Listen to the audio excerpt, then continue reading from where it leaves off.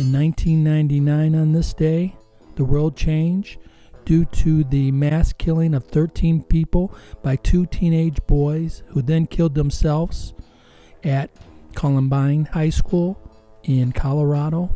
Before this incident, schools had had their violence, other mass shootings, rapes, kidnappings, etc., but none of them had the gravitas of the Columbine massacre, at least not in popular culture. And it was this popularization of the killings that led to more killings as the kids did it for fame. Yes, fame, the second greatest tool of the demiurge who runs everything on this earth. His first tool? Religion.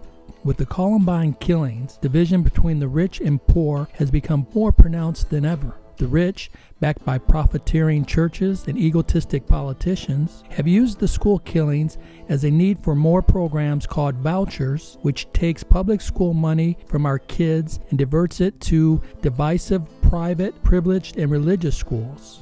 And all in the delight of the demiurge, as we the people become we the privileged.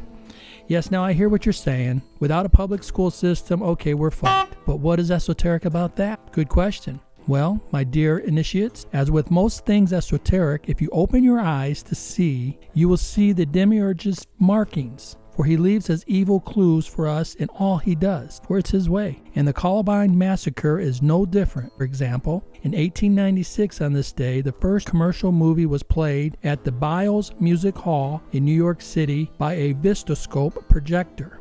A few years later on this day, 1909, Mary Pickford, the first Hollywood megastar, starts her first movie. And by 1916, she is the sweetheart idol of all moviegoers. Then, in 1926 on this day, Western Electric, along with Warner Brothers, announces Victaphone, the process of adding bullet sounds with voices to the movies. And of course, in 1999, 2 teenagers with guns act out their favorite scenes from that year's box office smash, The Matrix, a movie where a man in a trench coat, as the Columbine boys were wearing that day, shoots more people than had ever been shot in a movie before, and all for fame, or better said, the demiurge. The final fact to consider is that all this happened on the same day that in 1889, the demiurge's favorite son was born, Adolf Hitler, which will always mark April 20th as a special day for evil. So what to do?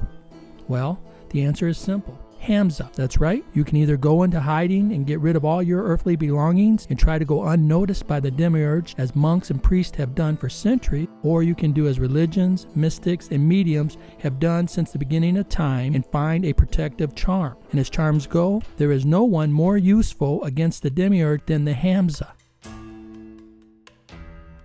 which means 5 in Arabic, but predates the advent of Islam by 1,000 years. In ancient Mesopotamia, it was the hand of Ishtar. To the early Christians, it was the hand of Mary, or Eye of Providence, which can still be seen in the US dollar bill. And to the Hebrews, it was the strong hand of God, as pointed out in Deuteronomy 5:15. Lucky 5 was widely worn as a pendant or worked into jewelry and fabrics as a decorative feature, and this highly stylized hand was believed to ward off the evil eye. It is the most common symbol from old times, but one that is hardly used today. And as a result, my friend, evil has run rampant with control over our governments and religions. So create yours today, or if you prefer, place your hand over the screen on mine and make a wish.